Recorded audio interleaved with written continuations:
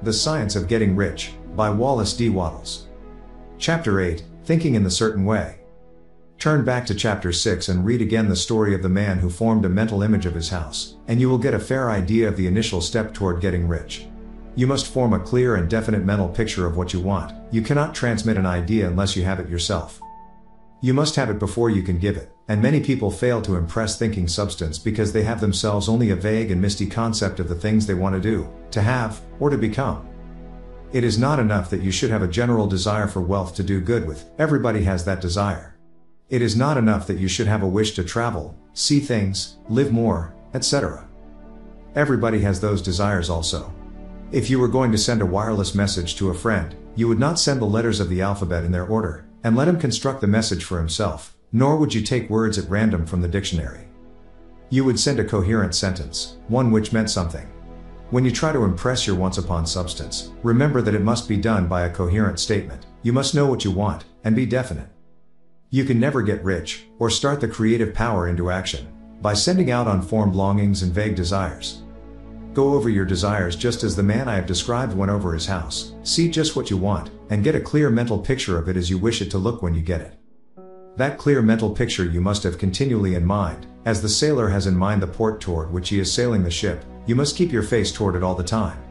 You must no more lose sight of it than the steersman loses sight of the compass. It is not necessary to take exercises in concentration, nor to set apart special times for prayer and affirmation, nor to go into the silence, nor to do occult stunts of any kind. Their things are well enough, but all you need is to know what you want, and to want it badly enough so that it will stay in your thoughts.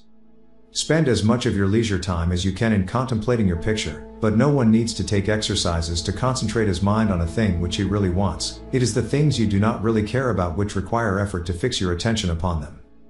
And unless you really want to get rich, so that the desire is strong enough to hold your thoughts directed to the purpose as the magnetic pole holds the needle of the compass, it will hardly be worthwhile for you to try to carry out the instructions given in this book. The methods herein set forth are for people whose desire for riches is strong enough to overcome mental laziness and a love of ease, and make them work.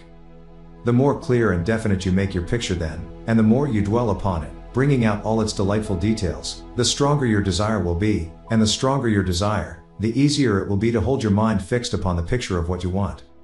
Something more is necessary, however, than merely to see the picture clearly. If that is all you do, you are only a dreamer, and will have little or no power for accomplishment. Behind your clear vision must be the purpose to realize it, to bring it out in tangible expression. And behind this purpose must be an invincible and unwavering faith that the thing is already yours, that it is at hand and you have only to take possession of it.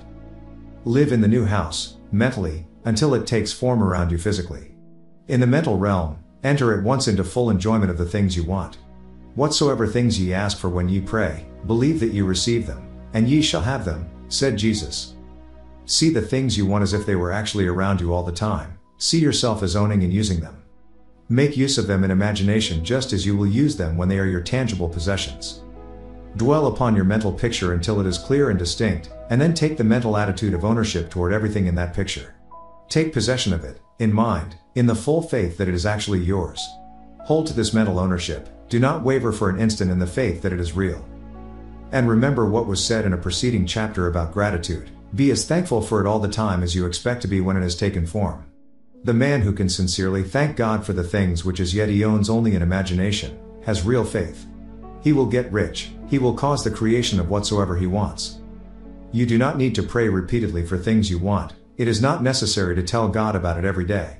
Use not vain repetitions as the heathen do, said Jesus said to his pupils, for your Father knoweth that ye have need of these things before ye ask him. Your part is to intelligently formulate your desire for the things which make for a larger life, and to get these desire arranged into a coherent whole, and then to impress this whole desire upon the formless substance, which has the power and the will to bring you what you want.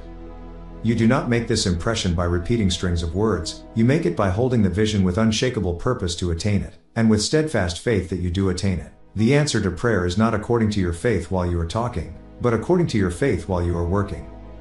You cannot impress the mind of God by having a special Sabbath day set apart to tell him what you want, and the forgetting him during the rest of the week. You cannot impress him by having special hours to go into your closet and pray, if you then dismiss the matter from your mind until the hour of prayer comes again.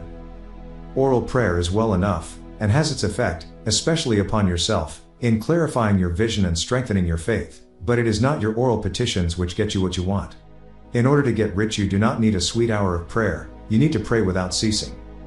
And by prayer I mean holding steadily to your vision, with the purpose to cause its creation into solid form, and the faith that you are doing so. Believe that you receive them. The whole matter turns on receiving, once you have clearly formed your vision. When you have formed it, it is well to make an oral statement, addressing the supreme and reverent prayer, and from that moment you must, in mind, receive what you ask for. Live in the new house, wear the fine clothes, ride in the automobile, go on the journey, and confidently plan for greater journeys. Think and speak of all the things you have asked for in terms of actual present ownership. Imagine an environment and a financial condition exactly as you want them, and live all the time in that imaginary environment and financial condition. Mind, however, that you do not do this as a mere dreamer and castle builder. Hold to the faith that the imaginary is being realized, and to the purpose to realize it. Remember that it is faith and purpose in the use of the imagination which make the difference between the scientist and the dreamer. And having learned this fact, it is here that you must learn the proper use of the will.